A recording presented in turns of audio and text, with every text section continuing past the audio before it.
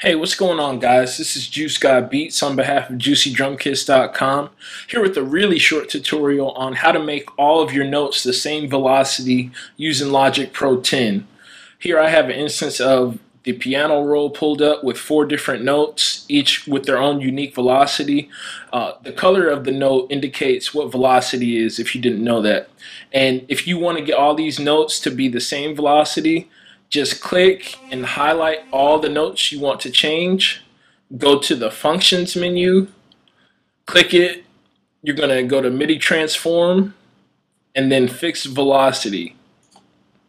And once you get to this screen, you can adjust the value that you want all the velocities to be changed to here, anywhere from 0 to 127. And once you get the value you want, you're going to click Operate Only.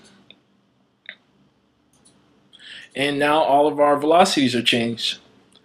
That's it. If you have any additional questions, leave them in the comment section below. Like this video if you thought it was helpful, and subscribe to my YouTube channel. Thanks, guys.